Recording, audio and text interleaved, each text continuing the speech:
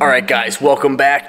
One of the last things we got to do on this bobber project is the rear fender and wire up the taillights, of course. We are so close. The shop is an absolute disaster, but I'm determined to get this done so we can get it on the road. Okay, so the rear fender is arguably one of the most important parts of a bobber build. Not that it's really important to anything other than looks, but as I mentioned in an earlier video, the term bobber comes from bobbing or cutting the rear fender. So that's kind of the whole point of the bobber. I had already cut this previously up just above where the stock tail light used to be. So I was trying to look at it and see if I can chop it more, but here's my thought. So the 93 has these curved struts, unlike I think some of the later ones had the straight ones. So these curved struts mount about there, and you can see this last bolt hole here is really the only place it mounts. Oh, there's one here and there's one back here. Now, with the solo seat, which sits about there, not an issue, right? You're supported by the frame. Now, I still want the option to run a seat for the passenger. So I bolted this up a little bit and kind of sat like I was a passenger to see how it would work if I didn't run those struts all the way back, and it seemed plenty sturdy. However, I'm not the one who's going to be riding back here. If it was my seat, no problem, wouldn't mind risking that and saying it looks like it's fine. I'm not willing to put that judgment for whoever's riding on the back, so I'm going to keep it about this length still, just so I make sure I have that passenger seat supported. But I do want to clean up this back end a little bit. I cut it pretty crudely, and I also didn't do such a good paint job when I just did a quick rattle can, so I'm going to try and make this a little bit nicer, but I'm not going to be trimming too much more off of it. So this right here on the fender is where the old circuit breakers used to sit. With the MU, I don't need this. And you can see this originally was a red fender, and I actually just gave it a quick rattle can job when I first got the bike to make the fenders match the tank. I'm going to take these off, and we're going to do this the right way this time.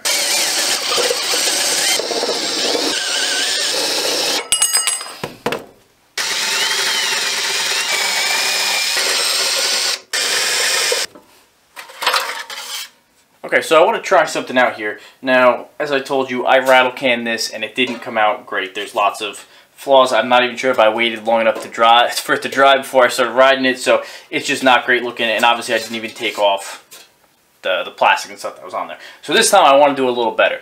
Now, there's been a product that I've been wanting to try for a little while now, and I figured between this and the sprocket cover, they're small enough projects where if it doesn't come out well, I can always redo it. And that is this 2K clear. Regular rattle can clear doesn't harden the same way that two-stage spray clear goes, right? If you put it in this paint gun, you mix the hardener and stuff, and that's what gives it that really hard, like enamel, that finish that you can shine a lot better. It's not to say you can't get good results with spray paint clear, but it just will never be as good. So now what Eastwood has done is they basically made a two-part in here. So you take this off, put it on the bottom, there's a little pin, and you basically explode the chamber that's in here, for lack of a better word. So once you pop that and mix it, it has a shelf life of like a day or two. So I've been curious to try this because it sounds like it's just as good as the spray gun. Obviously the application is the same. If you were doing something much bigger, it wouldn't be worth it. But I wanted to try it, and I figured this is a good time to try it. So I'm going to still rattle can this with regular Rust-Oleum automotive paint, and then I'm going to try hitting it with this, and I'm curious to see the results. So okay, so I made this little cardboard template, kind of marked out here. I think just taking off that corner, obviously I got to watch out for the hole, just taking off that corner on both sides will just make all the difference in the look. Because right now, kind of looks like I quickly cut it with a grinder, because that's exactly what I did. So, see if I can shape this up a little bit.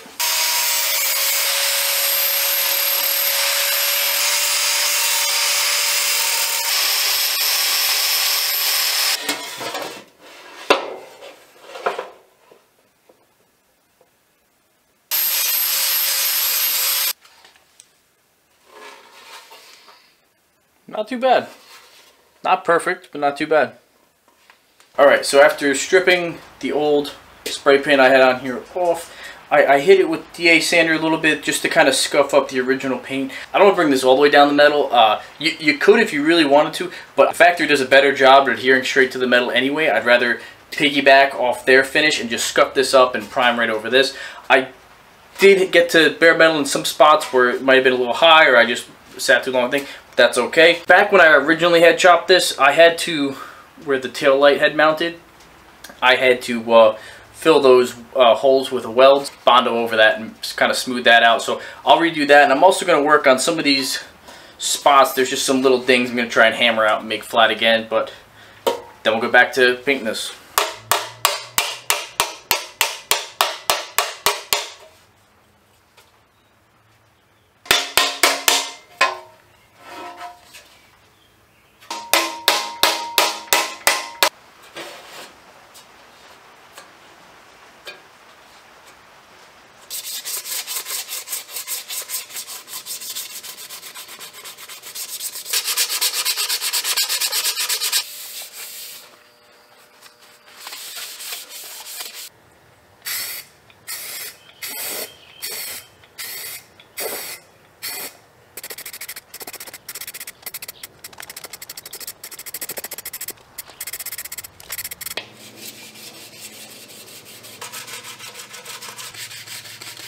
So the base layer went on pretty good. A little bit of orange peel. We'll see what happens when we clear coat it. I'm not too concerned about this spot right here because that's going to be under the seat.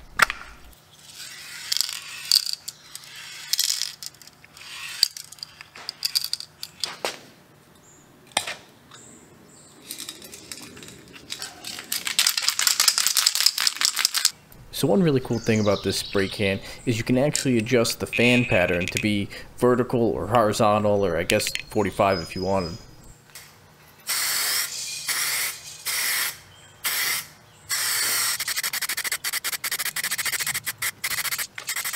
Alright, so it's been a couple hours, and you can see it's definitely much glossier, but there's still a lot of orange peel on here, which I can hopefully sand and buff out and polish out. So I'm gonna let this thing, I think it's got to cure for 12 to 18 hours, so it's gonna sit for a little while, and then we'll go into the wet sanding.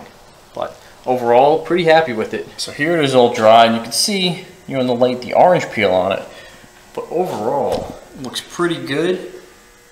So now I'm gonna wet sand these and try and get the much of this orange peel off as I can.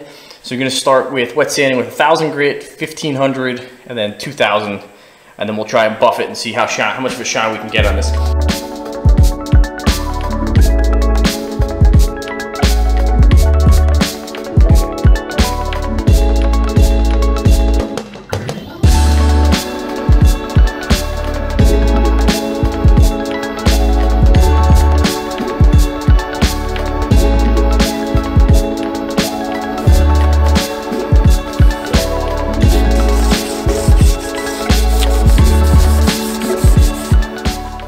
Okay, so I got this like a really nice even dull all the way around. It's not perfect, you know, if I'm honest. You know, I got some spots there which I could have gone deeper. I'm just concerned if possibly my orange peel was so bad, if I sand everything down to that level, that it might cut through to the base. So I'm going to live with that and chalk that up to a bad paint job on my part. You know, I don't want to go all the way down to the base coat and then have to do this whole thing again. So I'm gonna give this a shot and see how it comes out. I'm gonna move on to buffing this. Buffing, I got this big guy, which I think might be a little overkill. I'm not gonna be able to get this to it. So I'm gonna try this little one for a drill.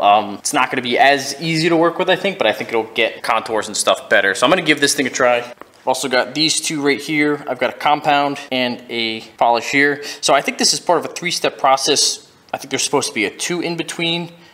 I've used these before, just 1 and 3, and not had an issue. So I'm gonna give that a try again and see how it comes out.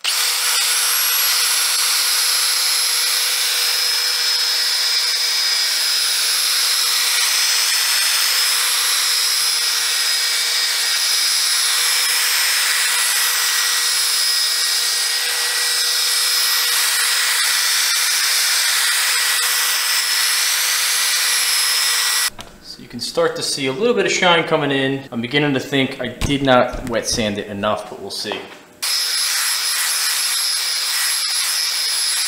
So I'm getting a little disappointed. This isn't coming out as good as I had hoped. It's not that it's bad. I mean, it's better than the red Fender or just spray paint, but I was hoping it would get a little more shine, and I'm not sure whether that is doing it with spray can stuff and you know, just not being able to get as good a result, or if it's my skill level, not able to paint it well, not able to sand it well. Maybe I just need more time on the grit. But you can see it's got a little bit of shine to it, but I was hoping to get similar to matching like the stock stuff. So this is like what goes over that little control module cover, and it's not even close. I'm gonna keep trying at this, but I'm wondering if it's just one of those things where it is what it is, but we'll see.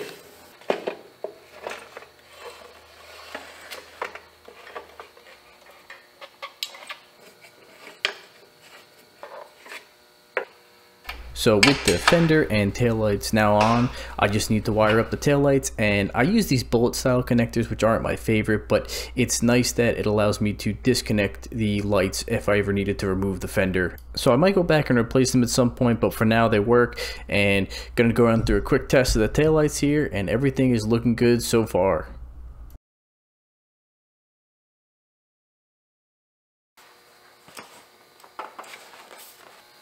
So all said and done, now that the Fender's on, I'm kind of iffy on the results. I mean, it's black, it's a solid color, it kind of matches, but overall the paint job just did not come out as good as I thought it would. I'm trying to remind myself that this was a rattle can job and not like a professional paint job, but I know you can get better results from rattle can job. I've seen a lot of people do some really nice paint jobs with rattle cans, and it comes to probably my lack of experience with painting.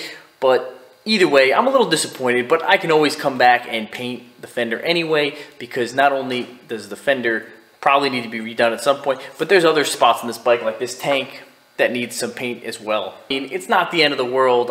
It doesn't have to be perfect to be a really fun bike to ride. So the only thing left to do now is break in the engine, which might be the most fun part of this build, or the scariest. We'll find out.